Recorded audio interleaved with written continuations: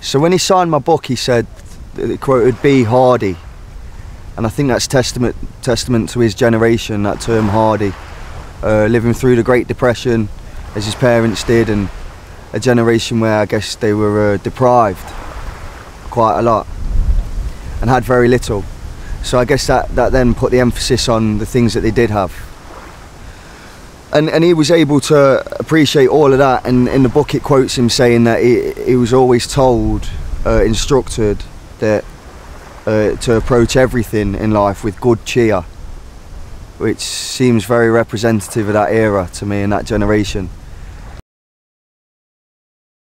Times where if I felt like I wasn't hungry enough, or if I didn't feel unwell enough, it made me nervous that would then appear on camera or on screen, you know. And I think with that sort of stuff, you know, when you're playing a character who's dealing with adversities, and for that reason he's in a certain headspace, a lot of the time it's interesting in all the things that you don't do, and the minimalistic stuff that really define between truth and performance. So I try to favour truth as much as possible in order to add some validity to the performance.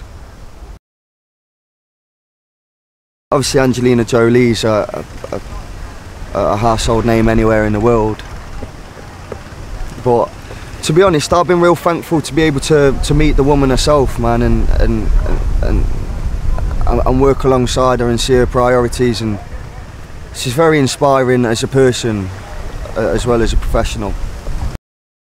Hey, what's up everyone, Lisa here. Now we know that his name is Bond, James Bond, and that he prefers his martinis shaken, not stirred. But did you know Sean Connery wore a wig in every single one of his Bond performances? And from Dr. No to Quantum Solace, James has killed 352 people and slept with 52 women. Obviously. And stuntman Bill Cumming was paid a $450 bonus to jump into Largo's shark-infested pool in Thunderball. And that's all I've got for you today. Subscribe to keep up to date, and I'll see you next time.